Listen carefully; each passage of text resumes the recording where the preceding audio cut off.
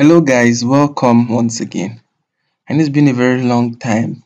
I actually made any video, and part of the reason is being that in my nation you have to engage in some sort of a paramilitary kind of stuff, all right, for a year, and that has really kept me very, very busy.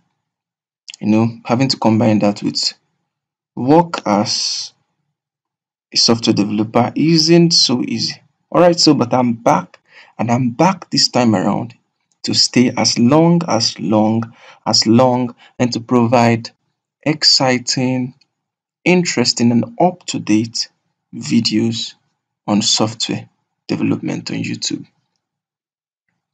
And for this series, I'm going to be introducing something that we're going to be working on basically. All right, so I built this particular little functionality which we are going to be implementing in this series on an application for a client which was to be used for his company to be able to monitor his staffs. All right, and what this basically is facial recognition. And guess what? Facial recognition with no other than ionic 4. Just think about it. That's awesome, right?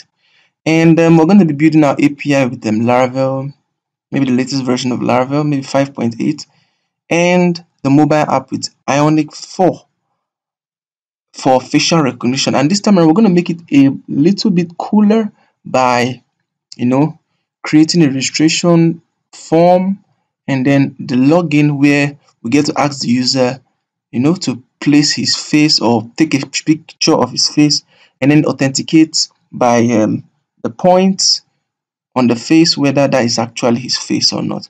And guess what? We're not going to write in any models, so don't be scared. All that has been done for us by the creator of faceapi.js. All right, so I came in contact with that, and that really saved me a whole lot of time because I was actually thinking of writing my own models on top of TensorFlow.js, and I came in contact with that. So without much talking, let me go straight to the application we're going to be building. So currently I have my mobile device connected to my computer, and what I'm going to do right now is I'm going to go to my Chrome browser and just go to inspect elements. All right, so we're going to use, so let's go to more tools, and go down and remote devices. All right, so my device is not connected. Why? Yep, all right, my device is actually connected. So now what we are going to do now is we are going to open the application. So let me just clear all this so now let's get to the application. All right, so I'm going to log out from this application, so because that's not our focus. So yep, you can see now. Let's go to the application, and right here is the application. And let me just be sure, okay, my internet connections are good. So now let me actually enter user detail and the password. All right, and now let me log in. All right, so we're going to be using the Cordova camera plugin, and it actually has an ionic native wrapper, so that won't be so difficult. So now let me take a picture of my face. Of course, I'm already logged in. So now when I take a picture of my face, no, let me take a clearer picture.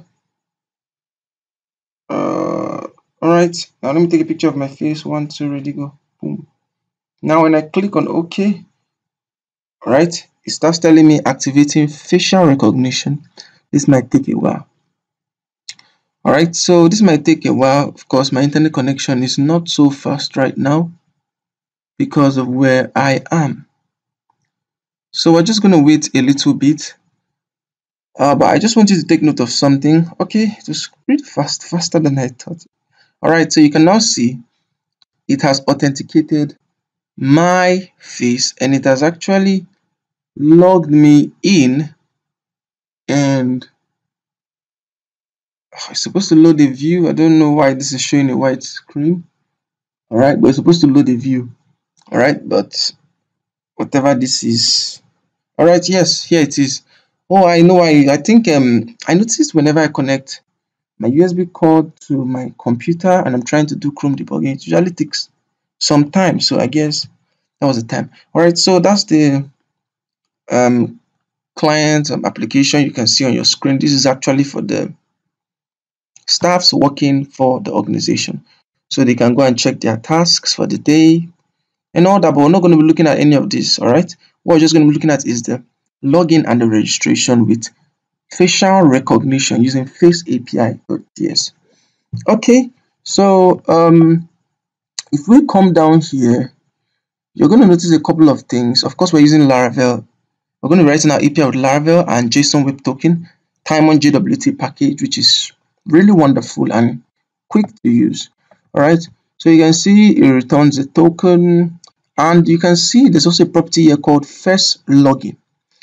Now, if the first login is actually true, it will definitely have asked him for it to take a picture of his face, but we're not going to be doing it that way. How we're going to do it is when it comes to register, it asks him for his picture, he takes a picture of his face. If he takes a regular picture that does not contain an image, we're going to tell him, hey bro, this is not a face, please take a picture of your face. And now if he takes a picture of his face, we'll you know we'll upload that image to our server, and we're going to register the user. Then when he goes over to the login screen, what we simply do in the login screen is we authenticate, we check for the face coming from the DB, and then the new picture he's going to be presenting to us. And then if it syncs, we're going to log him in. And now you can see here the awesome thing about face API.js is it makes facial recognition so simple. If you have ever used OpenCV before, man, this is going to be a piece of cake. Trust me, this is going to be a piece of cake. So all it just does basically is it tells you the Euclidean distance, if I'm correct. You can see this is 0.26. The closer it is, the more it looks like. All right. So the standard, according to Face API, is 0.6, but I found out that 0.6 is not as accurate as I want. So I actually use 0.4, and we're going to see how we can actually do things like that. All right. So that is it for this video. In the next video, we're going to jump straight into coding. Before I end this video, I'd like to say one thing. Please hit the thumbs up like button, subscribe to my channel for more contents like this. Thank you.